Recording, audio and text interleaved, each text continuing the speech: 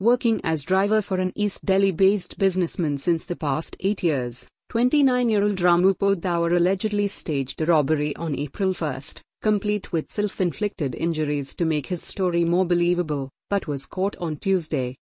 Deputy Commissioner of Police, Shahadra, Nupur Prasad said that Ramu Poddar, a resident of Bihar's Bhagalpur, was arrested for allegedly staging the robbery in Vivek Vihar area of New Delhi. Police received a call on April 1 regarding a quarrel at Kasturba Nagar underpass and found the injured driver at the spot.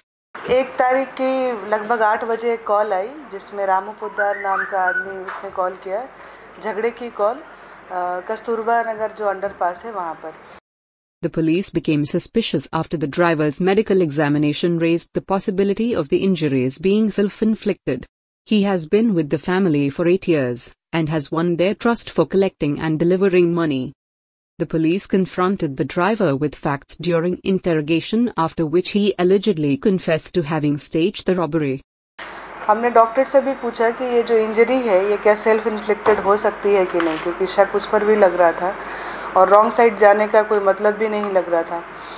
तो doctor ने भी बोला कि yes it can be self inflicted also.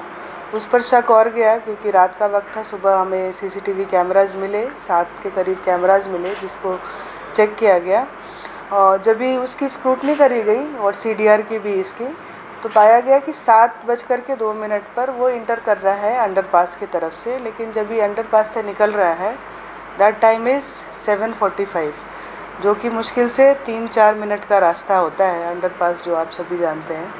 तो 45 minutes का वो duration उससे अच्छी तरह से सस्टेन इंट्रोगेशन किया गया। मुकेश हैं SHO विवेक विहार और इनकी टीम में ACP इकबाल के सुपरविज़न में सारा इंट्रोगेशन टीम बैठा।